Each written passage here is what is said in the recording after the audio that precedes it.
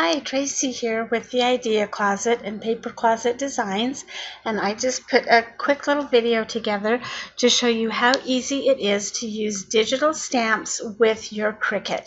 For this project, we're going to do the nugget slider bags, and I've got this little tag. It's the heart fold over tag that we're going to use, and it's pretty simple. So let's get started.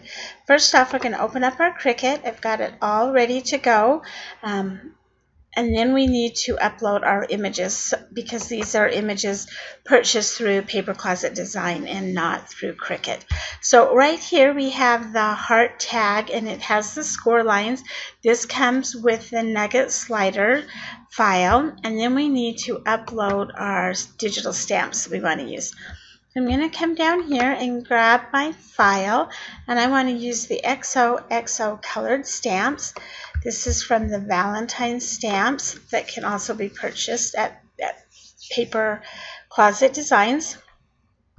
We're going to keep this simple. It's a PNG, so there's no background, so we can just keep it really simple. Click on it and continue.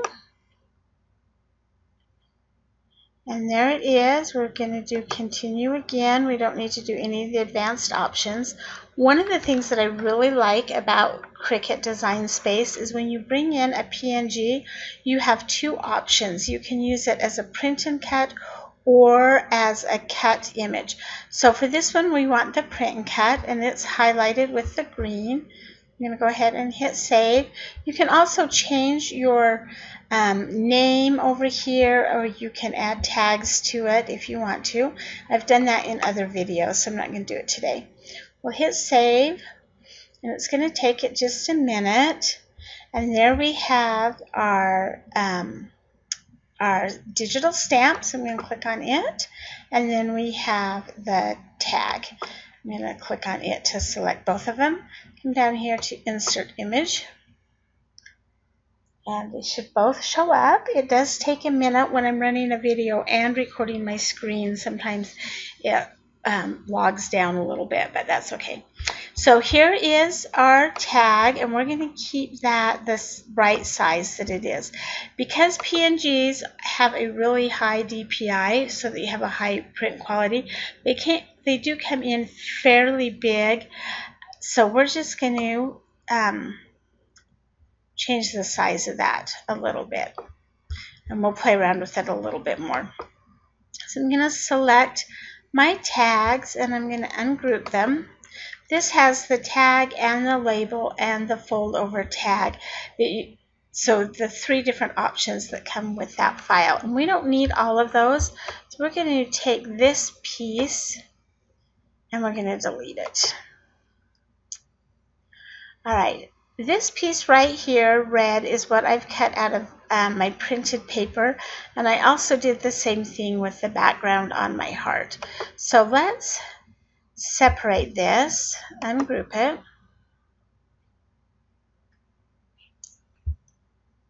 We're going to drag this over here because this is what the image that we're going to use to stamp on, and this is our background, and we're going to cut that out of some printed paper. The next thing we need to do, whoops, we're going to ungroup this one as well. And then I'm going to move the printed paper off, or the image that I'll cut with printed paper. And then we have our tag that folds and the heart pops out. So these lines I need to change to score lines. You can leave them as cut lines if you'd like, but I love doing the score lines. And actually, these are the only ones that we're going to do the score lines. So this piece, we want it to cut out so that when you fold it, it pops up. All right. We are going to select both of these, or all three of these pieces, by just clicking and dragging around them.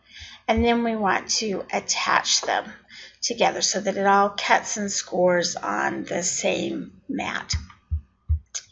So we would put it together. Here is our, send this to the back. Here's our printed paper. that we can cut and put right there. And then this is another printed paper, or you can do it with a solid red, either one. Doesn't matter, however you want it. And then we're going to turn this tag into a digital, or we're going to place our digital stamp on this tag. So I'm going to just click on it and drag it over here. We need to bring it to the front.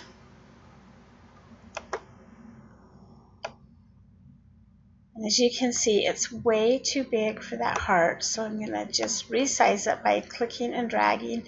You could change the size to a specific size if you wanted to. This is one of the reasons I love digital stamps. If you have a wood mounted stamp, it is the size that it comes. You can't change it in any way. But with digital stamps, you can make them smaller or bigger, whatever you want. We're going to just kind of center that right in there. I need to make it just a hair smaller.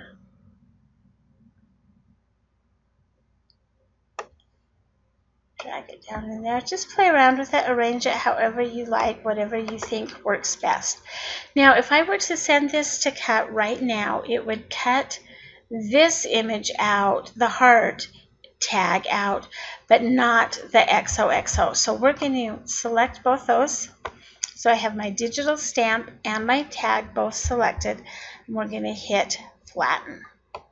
And what will happen is it's going to flatten that and make it one printable shape, and it will cut the outline. So right here it doesn't look like you can see the heart, and that's because it's white. But if you look over here on your layers panel, you can see that it is a printed image, and it's the heart shape. You can also drag it over, lay it on your tag, or your fold over tag, and that's what it's going to look like when you get done. So then we're going to go to make it. I am not hooked up to my Cricut, so this will go as far as we can. We won't be able to finish it. Now it's all ready to go. There is your print and cut image. It says right here you're going to print it and then cut it.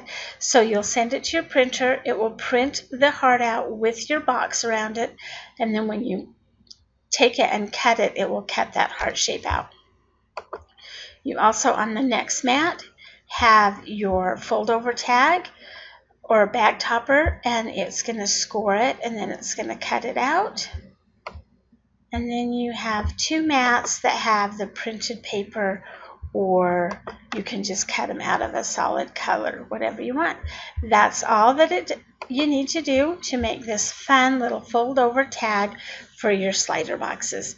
Thanks for joining me. I hope you'll give this a try. The files can be purchased once again at my Etsy shop, Paper Closet Design. Thanks. We'll see you later.